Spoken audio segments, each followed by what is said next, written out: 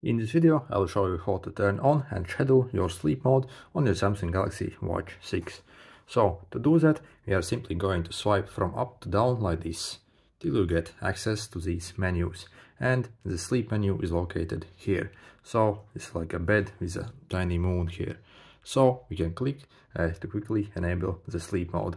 And this will severely dim the screen and also basically change the screen when you're not using it, and also turn off any notifications so it won't disturb. Your alarms will still work.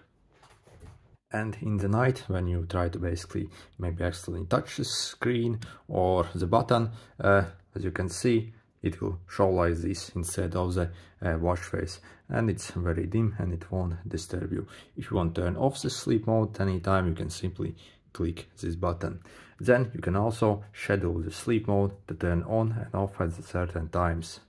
To do that, again, we can swipe down, and this time basically we are going to hold on this icon here. So hold, and it will bring us to the settings here. So we can click this, turn on as scheduled, and will turn on basically on the days that we want, and also we can set the time here. So when you click the days, you can select which days you want, and also when you click the schedule, you can basically set the start time as well as basically change this end time. So it will automatically start at this time every day and end at that way.